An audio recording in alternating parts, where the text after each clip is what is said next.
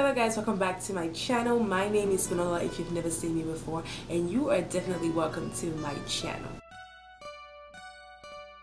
Go ahead and press the subscribe button down below and make sure you turn on the notifications by clicking on that bell so you don't miss any of my uploads.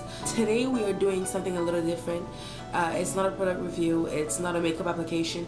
I'll be talking to you guys about some of the products that I use, and today I thought it would be basic, of course, to start with foundation, right? So I'll be showing you guys all the foundations that I use, and I'll be telling you guys which one is my favorite. Without any further ado, let's get into this. So here I have all the foundations that I use, and I separated them in two types of foundation, I guess. High-end foundations and the drugstore foundations, and we're gonna start with drugstore foundations that I use. Okay, first of all, don't judge the shape of my foundations. They don't look the best. Obviously, they're not new. They've been there. Okay, first foundation is the ColourPop No Filter foundation. I've had it for about 3 months now. It's a good foundation. I would recommend it if you're on a budget. It costs about, is it $9 or $12? It's between $9 and $12. It is a good foundation. It works with any type of skin. I myself personally, I have a combination skin, so I pretty much don't really have a problem with oily or no oil foundations.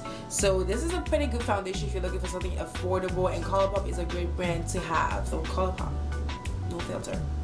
Up next is the Milani Conceal Plus Perfect 2-in-1 foundation and concealer. Okay, I like this foundation. Why? Because when I put this foundation on, I don't conceal, which means that I'll put this on and then I won't be putting any concealer on. I'll just set my face, put some blush and mascara, and I am done. Like, I'm not coming back. No. So this foundation is good when you're on the go for everyday makeup, and it costs about like $10 too. So the Milani Conceal Plus Perfect foundation and concealer, it's bomb if you want to slay every day and you don't necessarily have the time.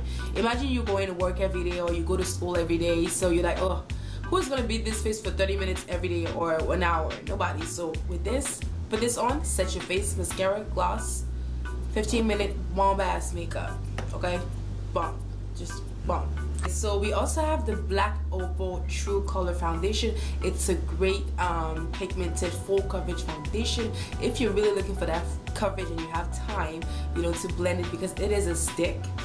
So it is a stick. This one is quite dark, but it is a stick, so you have to very well like mix it. When I use it, I like to spray my face with it, and then so it's really moisturized and wet, so when you mix it, it kind of all blends out together perfectly. You guys are gonna be happy about this video because it's not gonna be a long video where I talk my life away, so that's a good thing. Last but definitely not least is the Maybelline Fit Me Matte Poreless foundation. Okay, this is an everyday foundation, super cheap. Like, this costs $6. Don't tell me, no, Manola, I don't have money for makeup. Don't tell me that. Don't tell me that. This is $6, okay, and it's bomb. Like, honestly, and this is what I have on my face right now. I have this foundation on my face, okay? I don't care. I have plenty of other high-end products, but this is the foundation I'm wearing right now, okay? And I wear it in the shade 356. This is the best drugstore foundation you can get. This is my favorite drugstore foundation.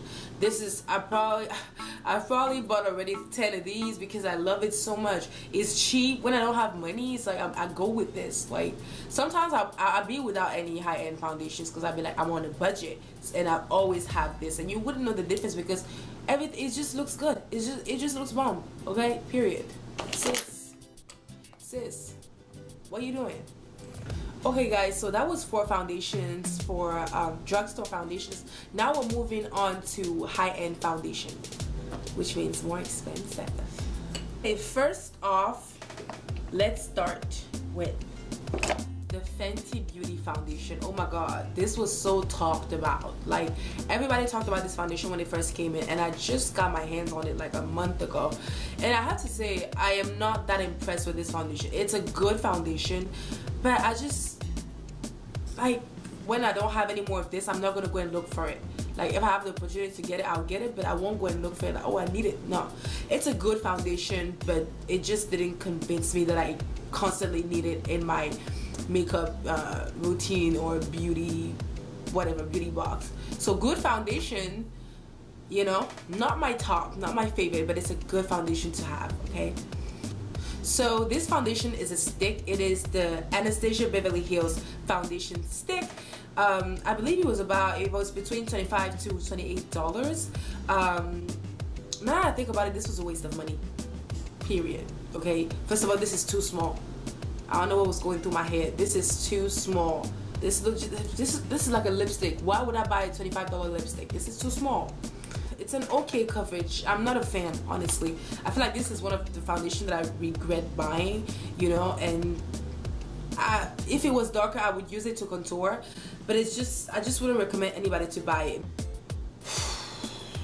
I wouldn't buy this again. Matter of fact, I don't think it's ever gonna end because I don't even use it. So might just give it to my cousin or somebody that wants it, because I don't really want this foundation. So for me, this foundation is a no-no. Waste of money. Sorry, ABH. I love other products from ABH, but this one was just a no for me. Now, this is the Tarte Shape Tape Matte Foundation. This foundation, I love it. I love how matte it makes my skin look. When I put it on, I feel like I'm the shit. No, but when I really like this foundation. I just started using this foundation, and when I put it on, I feel like God just touched my face. You know what I mean? Like Tarte. Thank you. I love this foundation. Of course, everybody knows how renowned, how popular the concealers are, but I love this foundation. It really gives you that glow, that subtle glow. It's a matte foundation, but it gives you everything you need, every coverage you will ever need. So this is definitely one of my favorite foundations. I love it. So last but not least, this is my favorite foundation, Too Faced Born This Way. Let me tell you the story about this foundation. This foundation was first made in, I think it was last year. Yeah, it was last year.